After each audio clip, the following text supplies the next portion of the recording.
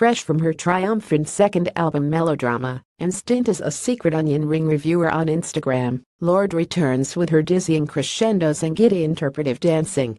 The future of music, a compliment once given by the scarcely hyperbolic David Bowie, delivers universal themes with alien-like majesty. Ode to Apollo, Manchester, 26 September Alexandra Palace, N22, 27 September touring to 2 October 2 Nick Cave. And the bad seeds. Months after the sudden death of his son in 2015, Nick Cave rejected his instincts to retreat and went into the studio to finish the cavernously emotive Skeleton Tree.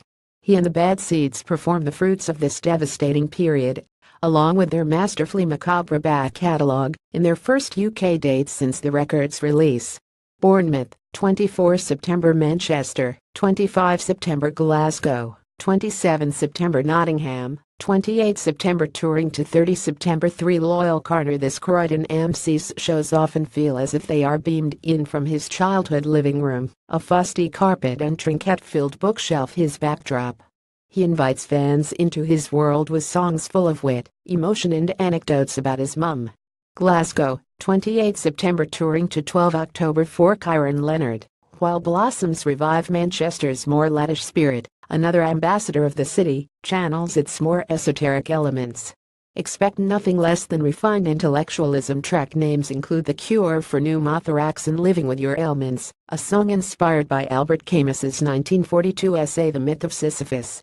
Manchester, 23 September Leeds, 25 September 5 Stevie Parker Doing Alright. Watch the video for Without You.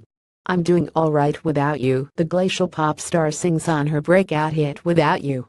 To a casual listener, it's a defiant anthem, but under the surface lies trauma. Parker intones with the sort of fixed frivolousness of someone who still falls asleep sniffing the armpits of her ex's shirt. Liverpool, 28 September Kendal, 29 September touring to 11 October.